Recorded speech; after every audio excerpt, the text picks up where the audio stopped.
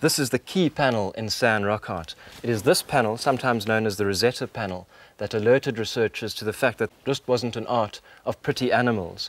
It's not about a menu of what they saw out there, that this in fact is a religious art, and the religion centers on the eland. So this was not just the home of the Bushmen, this was also their cathedral in a sense, and these were a bit like the stained glass windows, very much like them, because the eland here and the human figure are so closely connected. For the Bushmen, human and animal were not very distinct categories, but they didn't paint every animal. When we excavate, we find some eland bones, they were eating them, but not all the little game they were eating was being painted.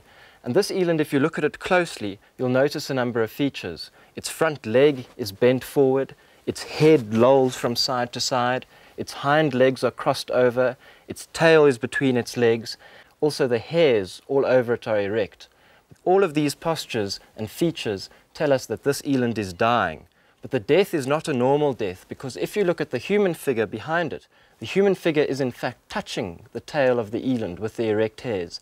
And the human figure's head is not at all human, but animal, as are its feet, which are hooves, like the eland's.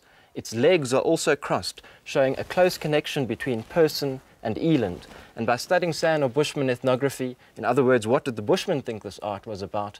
This art was about power and potency and the spirit world. This eland was unlikely to have been something people saw out there.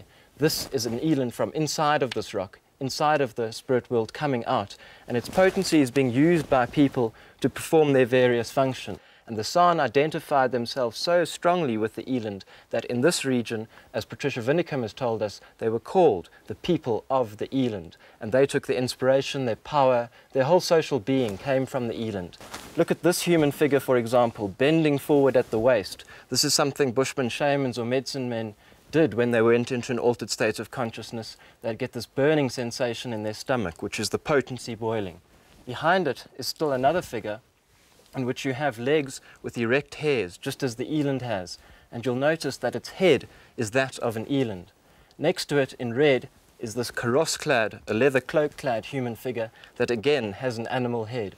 So there's very little that is normal about this panel.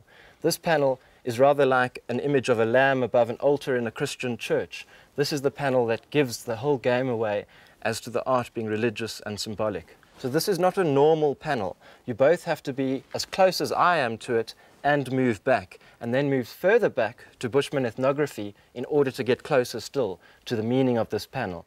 The Bushmen were the people of the eland, and the eland was their power.